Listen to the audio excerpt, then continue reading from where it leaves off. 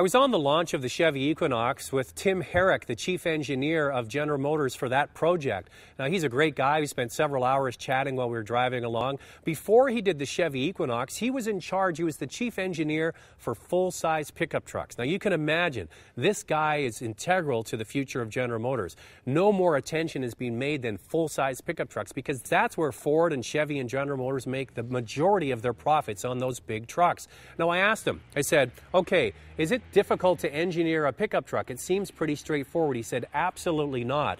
You have to design a pickup truck that it can then turn into a full-size SUV. So when you look at a Suburban, underneath the Suburban is a Chevy Silverado pickup truck. When you look at a Cadillac Escalade, underneath the Escalade is a Chevy pickup truck platform. So when they make the basis of that truck, they have to also keep in mind that it's going to be used for so many different things. So a lot of thought goes into the basic pickup truck to make it into more down the road.